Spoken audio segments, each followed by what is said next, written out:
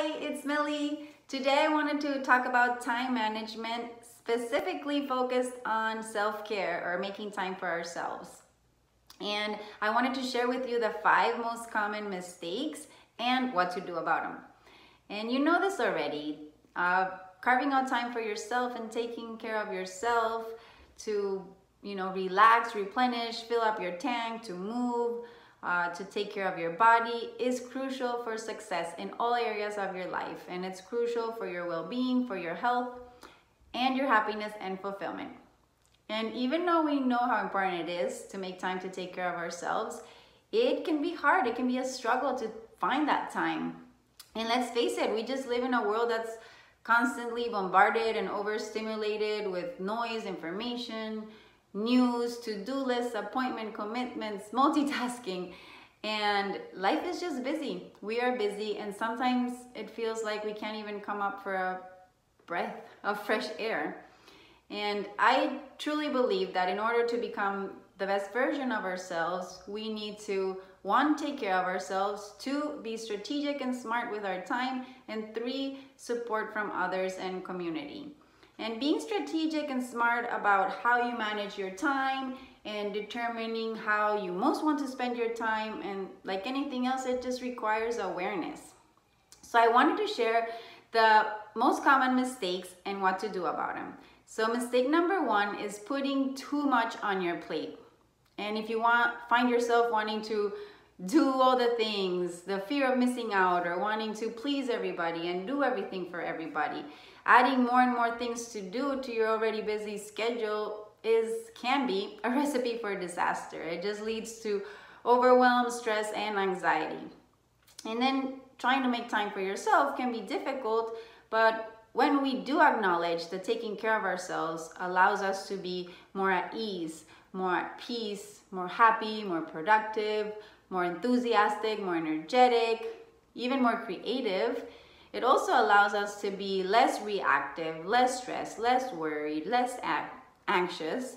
And so when we're in this state, we are the best version of ourselves, and we're able to take better care of the ones we love and able to do our best work. And that is truly why it's so important. And it's not about taking care of yourself is not about adding more to your already busy schedule. It's more about just putting the right things in your schedule. So what to do about it? You can take inventory of how you spend your time, and you can just begin to eliminate everything that doesn't feel good. Anything that drains your energy, anything that stresses you out, or anything that makes you feel bad. And of course, there's certain responsibilities that maybe we don't like to do, but we have to do, and we can't let go of those. But if you pay attention, you'll find there are plenty of things that you can let go of. And when you do, you'll open the space and time and energy to take care of yourself. Mistake number 2 is making it too difficult and complicated for yourself. So you may be tempted to start off with I'm gonna do all the things, right? All at once. And then you'll find I didn't have time to do it. And then you'll be disappointed that you didn't do it. And for example, for me, it'd be okay, I'm going to practice yoga every day, and I'm going to meditate for 30 minutes because that's what they recommend works best. And I'm going to exercise for an hour, and I'm going to go for a walk in nature and spend time in nature and do this and do that. And after a busy day, that all just sounds exhausting, right? So instead, I ask you, how would it feel to ease into it, to make it simple, to make it easy and fun and joyful for you to do it, right? Because in the end, the whole point is to enjoy, right? And what if it doesn't have to look a certain way? Or what if you just simply do you? If you get that feeling I want to move, then go move and do exercise or go for a walk. If you feel that feeling of I really am tired and I need to rest, then rest. And if you miss a day of doing your yoga practice or working out or whatever it is that you want to do more consistently, don't be hard on yourself. Just be your biggest cheerleader. Use any negative emotion that comes up and just use it as momentum to move forward in the direction that you most want. And in making things easy and simple when wanting to cultivate healthier habits and time for self-care, I always recommend starting small and even doing this like sandwiching method, and that's like putting it in between two things that you already normally do. So for example, for me, okay, I want to start meditating more consistently. So maybe I'm gonna wake up in the morning, go pee quick, and then meditate for just 2 minutes, simply 2 minutes. Or maybe you want to do yoga more regularly. So maybe you wake up and pee and just do a little bit of stretching and yoga in your bed. Just something super easy, fun, and joyful that you can add to things that you already do. And when you attach this new like short and easy healthy habit with something that you already do without thinking, it will help you to eventually make it a habit, and then you no longer have to like think about it or think, oh, I have to make time for this. And then mistake number 3 is not clearing off your schedule from commitments, to-dos, or activities that aren't as important to you or that just don't make you feel good. And even also time warp suckers like scrolling through social media and binge watching shows. Those were 2 of mine. So being and staying busy is actually easy, right? But what if we consciously choose what we have in our calendars and choose to fill them with things that light us up, the things that feel good?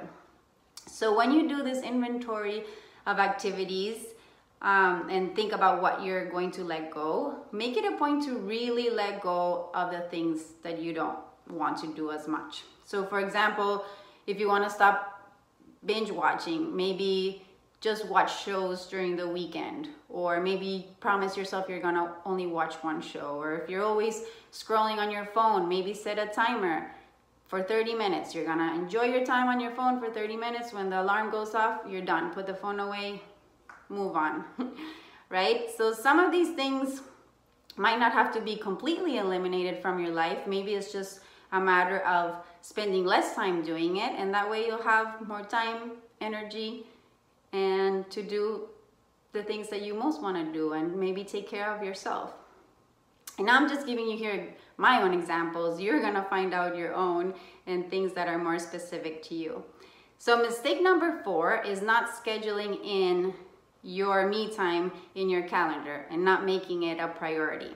So whether it is to meditate or do yoga or journal or exercise or go outside in nature, if you don't schedule it and make yourself a priority and you're like the last one in your to-do list, then usually you'll end the day too tired to do it anyway. So treat your me time like it's a very important meeting with yourself, like a high-level meeting with your boss, right? Or something very important in your life. Because yes, that meeting with yourself is that important, or maybe even more important. And then mistake number 5 is going at it alone. Not having the support, accountability, and community that you need to succeed, right? And this goes beyond succeeding at having a consistent practice or making time for self-care. It applies to everything that you want to accomplish in your life. Because I believe that to become the best version of yourself, to accomplish great things, to live your greatest life, you need support and you need community. And this is exactly why I decided to start the Yoga and Conscious Living membership community. It's your opportunity to dive deeper, to receive support, and get lasting results. I want the community to support you in embracing the power of yoga, meditation, mindfulness, positive thinking, self-reflection, gratitude, and personal development.